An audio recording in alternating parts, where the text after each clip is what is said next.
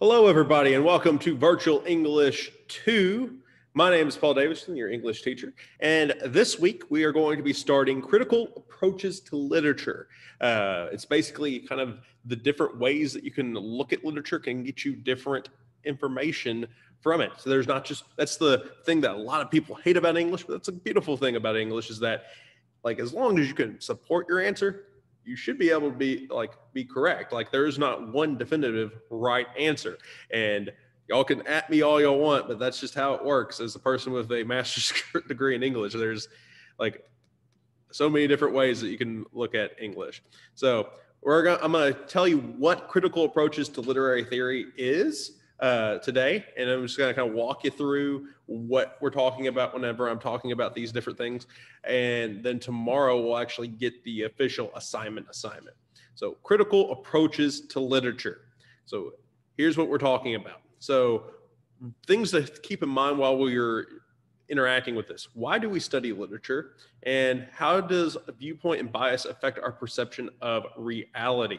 So, like, there's a reason why we study literature. It's partly because, like, we're all human, and literature is a human, like, expression of how human beings act. Now, yes, I know there's a lot of you who have different, like, career ambitions and whatnot, but at the end of the day, you're all human. You have to deal with ideas that deal with loss, inequality, prejudice, heartache, all that fun stuff.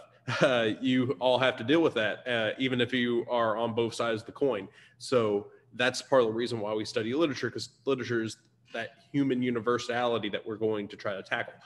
All of you are human, so I need to teach the human side of you and not just the economic benefiting society at arms of you. So critical approaches are different perspectives we consider when looking at a piece of literature. They seek to give us answer to these questions in addition to aiding in interpreting literature. So they help us understand what do we read, why do we read, and how do we read.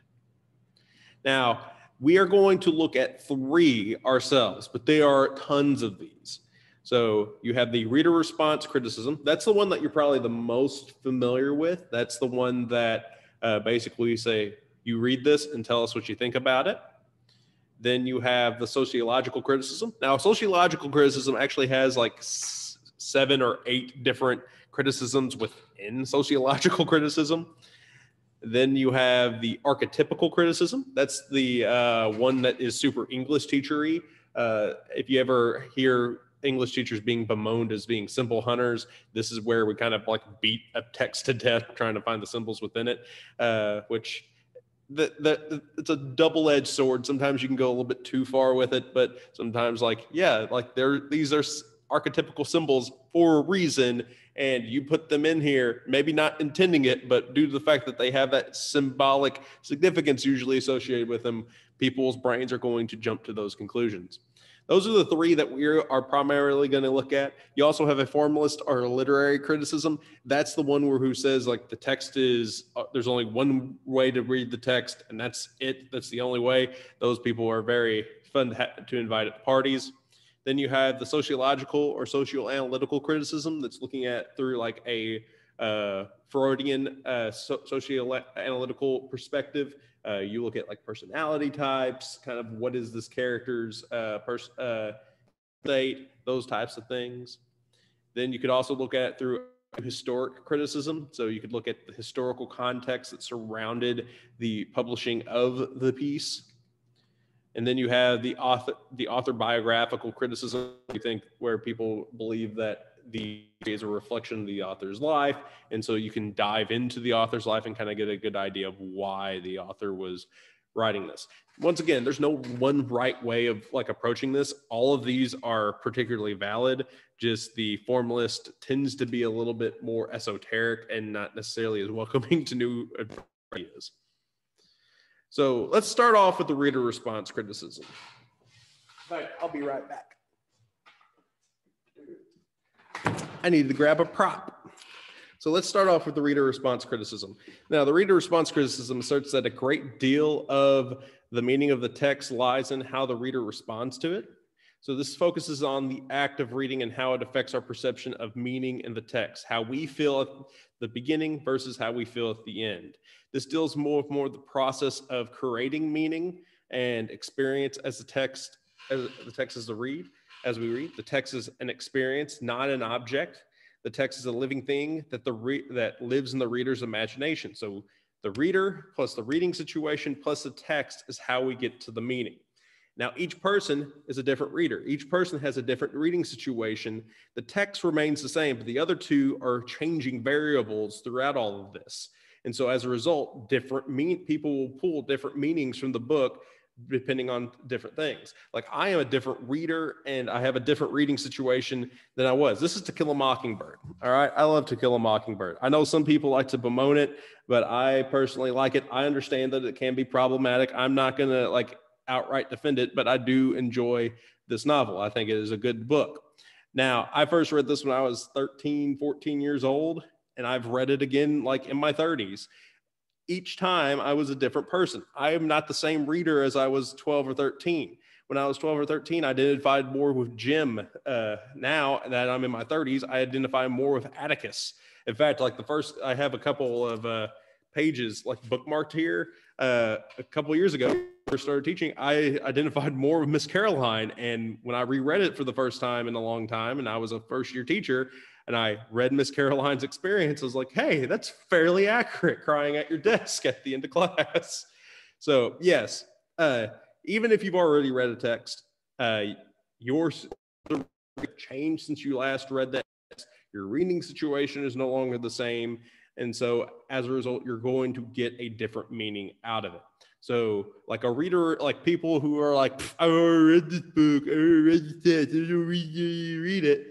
You're a different person than you were when you read it last time. Even if you're not that drastically of a different reader, your reading situation has changed. And so each of those, just one of those elements changing will equal you to a different meaning.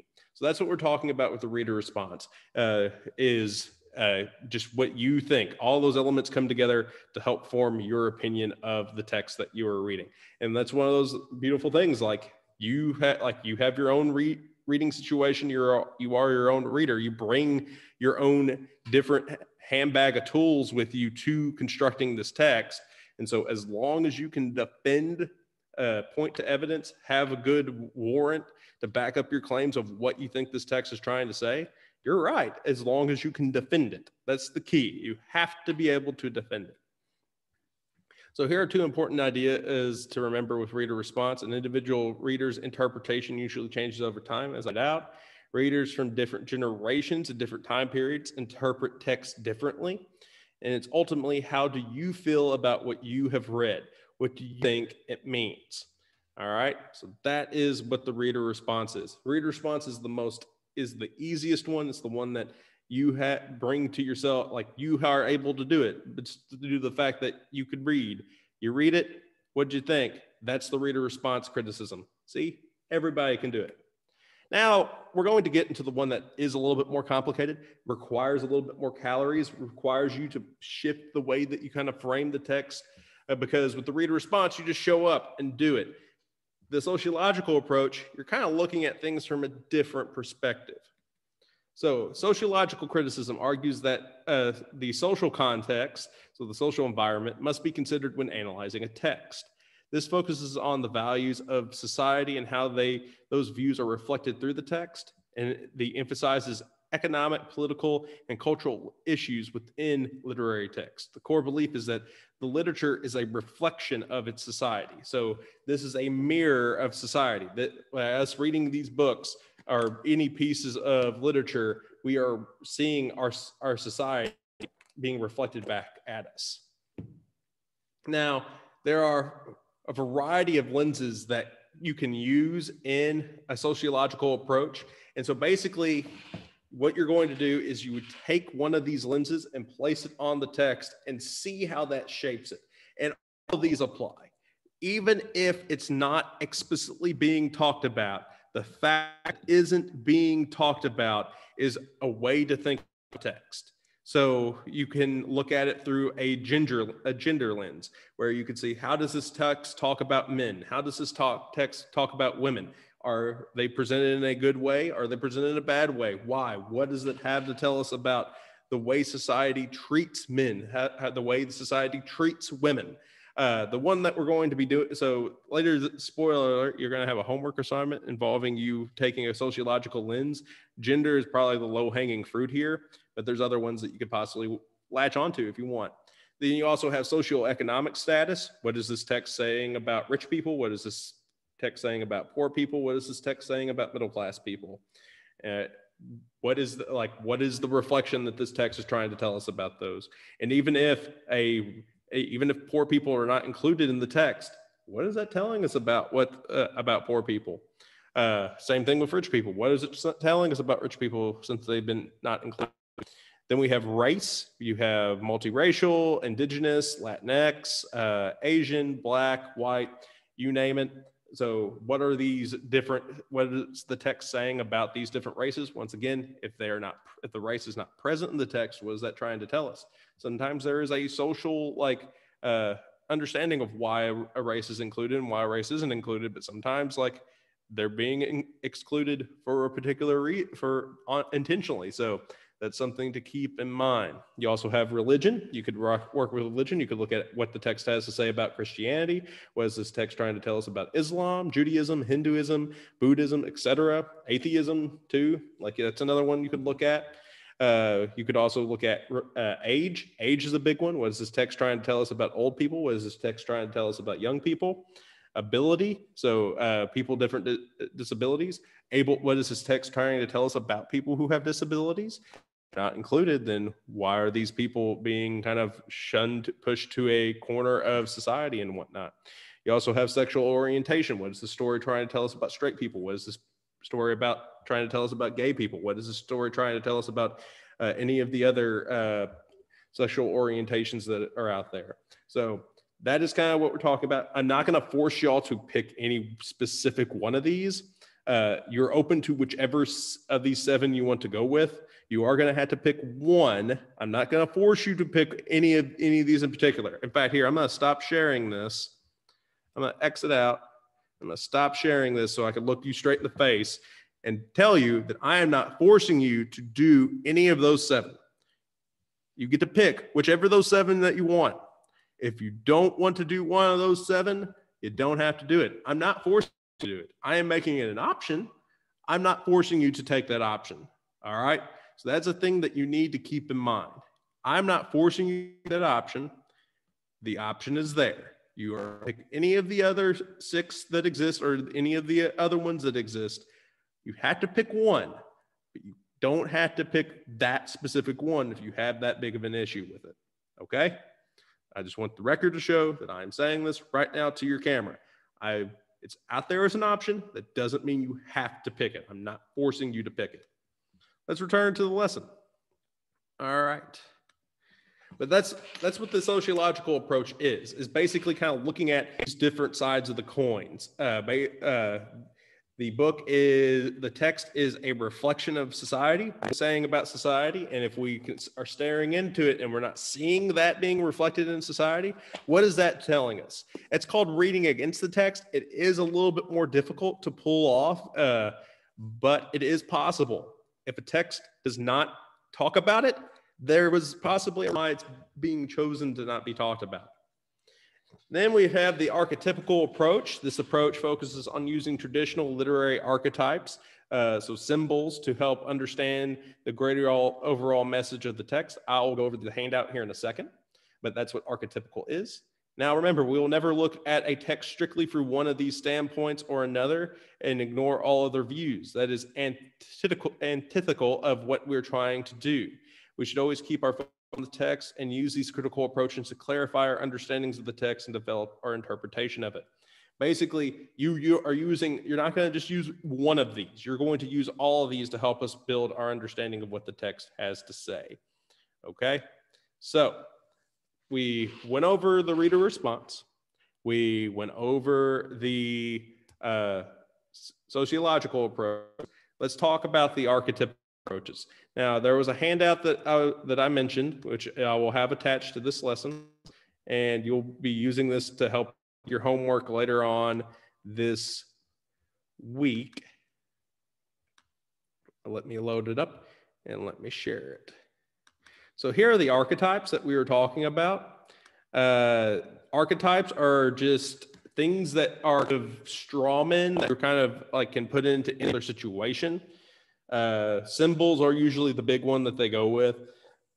But basically, it's just a lot of stories will follow the same beats. In fact, if you ever notice, like there's this archetype for Law and Order. If you ever seen the TV show Law and Order, it will start off with people just doing their day-to-day life, being like, "I'm just a garbage man." Blah. "Oh no, there's a dead body," and then all of a sudden, like the detectives will show up and be like, "Garbage man, what did you see?" "I ain't seen nothing."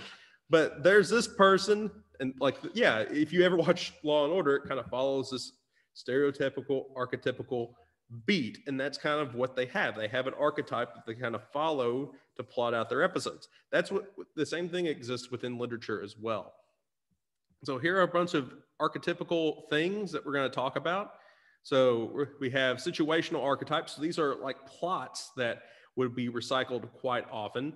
The biggest one that we're going to look at, and we'll go even more in depth with this next semester, or heck, maybe in this, I don't know, is the journey.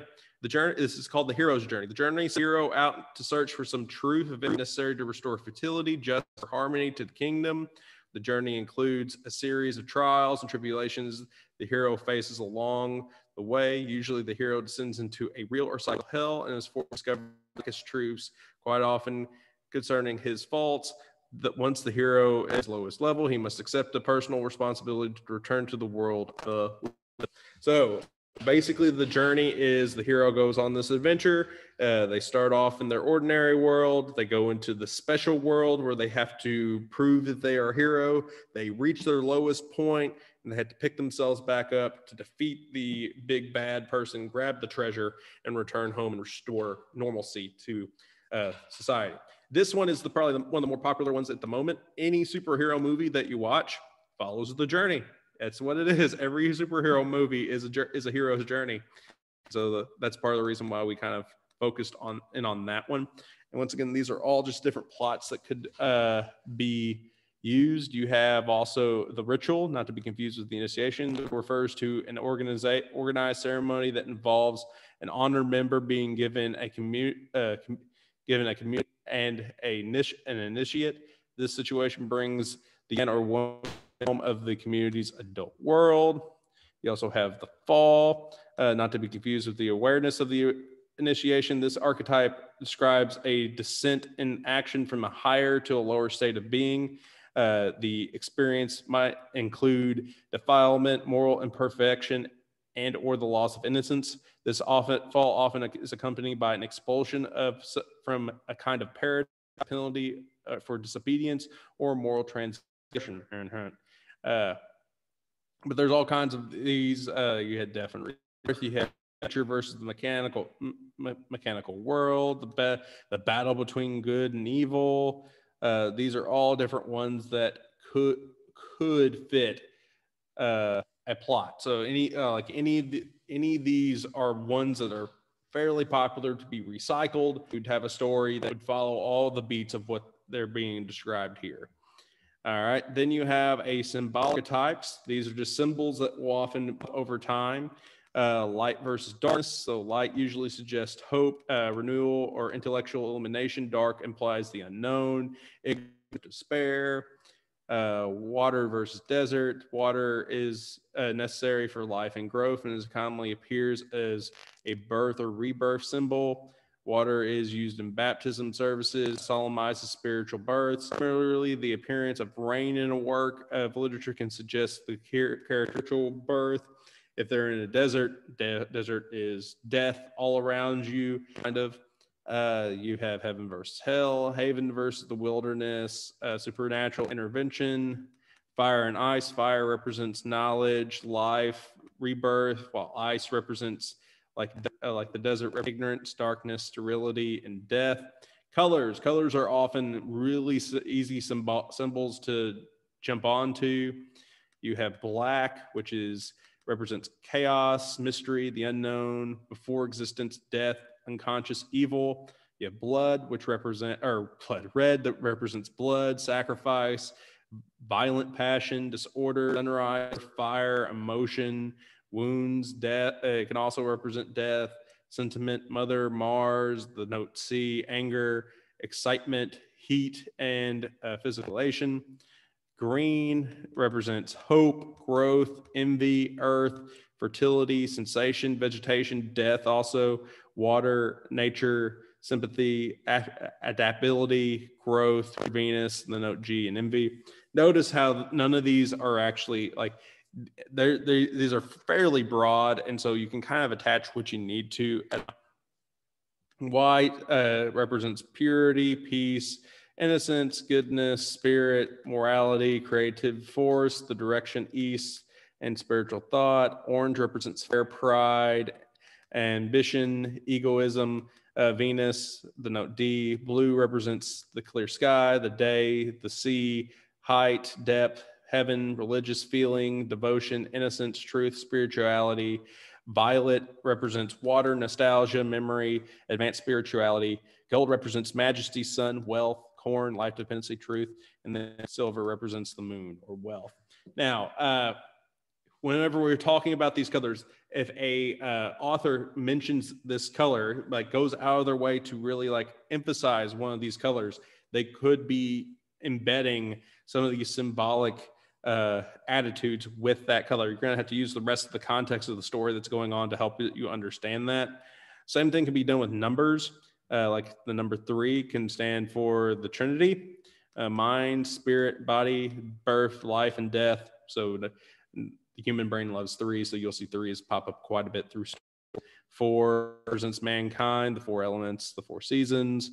6 represents the devil or evil, and then 7 equals divinity, the relationship between God and man, the 7 deadly sins, the 7 days of the week, the 7 days to create the world, the 7 stages of civilization, 7 colors of the rainbow, etc. Once again, will actually mention these and they'll go out of their way to kind of bring them up. And so that's a thing to keep in mind. Thing with the shapes, there's a variety of different shapes that could work with. Same thing with nature. There's a variety of different natural symbols that could work. Then we have character archetypes. These are kind of like the stereotypical things that you would expect from a character. So these are the ones that you're probably going to encounter more often than not. There's this in literature. There are a variety of different types of characters. You have the protagonist, who's the main character, who we kind of follow along, and then you have foils, which are supporting characters that help highlight something in the protagonist. The key foil is the antagonist, which is the foil that's standing in the way and complicating the protagonist from getting their success or their failure. But you have also smaller foils that are just there to kind of highlight something, and a lot of those foils supporting characters will fall into these types of archetypes. So the first one is the hero. In its simplest form, this character is one who ultimately may fulfill the necessary task to restore fertility, harmony, and justice to a community. The hero character is one who typically experiences the initiation, who goes to the community's ritual, etc. He or she often will embody characteristics of the young person from the provinces, the initiate wisdom, the pupil, and the son. So the hero is pretty much usually the protagonist, the main character. The young person from the provinces, this is a hero who is taken away as an infant or youth and raised by strangers. He or she later returns home as a stranger and able to recognize new problems with new solutions. Then you have the initiates. These are a group of heroes who prior to the quest must endure some training or ritual. They're usually innocent at this stage. There was a book that I read a couple years ago called Brother Band, which is about a bunch of kids that were kind of learning to be Vikings and whatnot, and they were initiates. That would be their archetypical thing they would find. Mentors. These are individuals who serve as teachers or counselors to the initiates. Sometimes they work as role models, often serve as a mother figure. They teach by example and the skills necessary to survive the quest and the journey. So basically, they're an older person there to help the initiates of hunting companions. These are usually foils.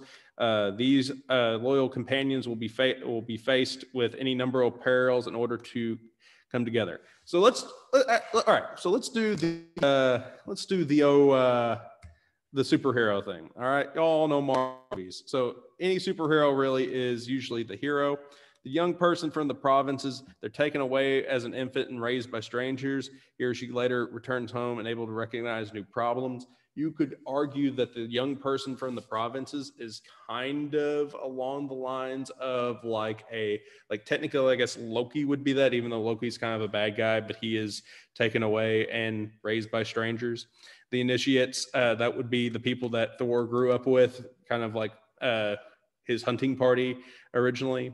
The mentors, so like the mentor for Thor would be, I'm spacing on Odin's name, Odin. Odin would be kind of the mentor for Thor. Or you could look at like Tony Stark would be kind of the mentor for Spider-Man. The group of hunting companions, let's shift to Spider-Man, the group of hunting companions. These loyal companions will face any number of perils in order to be together. That'd be like Spider-Man and his one friend who knows that he's Spider-Man in the new movies.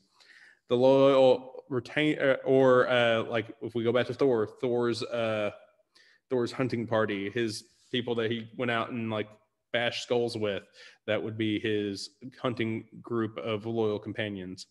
The loyal retainers, these are individuals who are notable sidekicks to the hero. Their duty is to protect the hero. They often retainer reflects the hero's nobility. Similar to the hunting group of companions. The friendly beasts, these are animals who assist the hero and reflect that nature is on the hero's side. So Aquaman, he has all the fishies. The friendly beast would be the fish that help out Aquaman. The devil figure, this character represents evil incarnate. He or she would offer worldly goods, fame, and knowledge to the protagonist in exchange for possession of their soul or integrity. This figure's main aim is to oppose the hero in his or her quest, Loki. The evil figure will ultimately a good heart. This redeemable devil figure or servant to the devil figure is saved by the hero's nobility or good heart. Loki, I guess, could also apply to that. The scapegoat, an animal or more usually a human whose death often is a public ceremony, an excuse or some taint or sin that has visited upon a community. This death often makes the theme more powerful and forces the hero. Like this is one that you might want to consider later on. The outcast, a figure who is banished from the community for some crime, real or imagined. The outcast is usually destined to become a wanderer. The Earth Mother, this character is symbolic to fulfillment, abundance, fertility, offers spiritual or emotional nourishment, and she contacts and is often depicts with earth colors and that part. The Temptress. The Temptress is characterized by a sensuous beauty. She is one whose physical attraction may bring the hero's downfall. That is a very sexist one. The Platonic ideal. This source of inspiration often is physical and spiritual ideal of whom the hero has an intellectual rather than a physical attraction. You have the unfaithful wife, the woman who is married to a man who seems dull or distant and is attracted to a more virile or interesting man. That is also sexist, but that's one that often gets brought up. Damsel in distress is the one that needs rescued. Once again, sexist. The star-crossed lovers, two characters who are engaged in a love affair that is fated to end in tragedy for one or both of them due to the disapproval of society, friends, family, or the gods. Romeo and Juliet. And then the creature of the night. This monster, or physical or abstract, is summoned from the deepest, darkest parts of the human psyche to threaten the lives of the hero or heroine. Is often pervasive and desecration of the human body. Okay, and a bunch of other ways that you could possibly recognize patterns. So that's all I got for you today. Just watch this. Kind of learn what these different approaches are. So remember, reader response is you plus your reading situation plus the text equals what you pull out of it. You have sociological approaches, which is basically how does the text reflect society via one of those seven things, which were gender, race, religion, capability, sexuality, I'm spacing on the other ones off the top of my head. Age was another one, and ability. I think I already said ability though. And then the archetypical approach, which is basically here are a bunch of traditional like archetypes that happen throughout stories. You'll see these happen quite often. They're pretty ubiquitous. How is the story using that archetype to get their point across? All right. Tomorrow I'll be back with the actual assignment. I'll walk you through how to do the actual assignment. But today, all you have to do is just watch me teach you about archetypes. That's all you had to do. All right. I will see you all tomorrow. If you have any questions, email me, pdavidson@porterville.k12.mo.us. See you later. Bye-bye.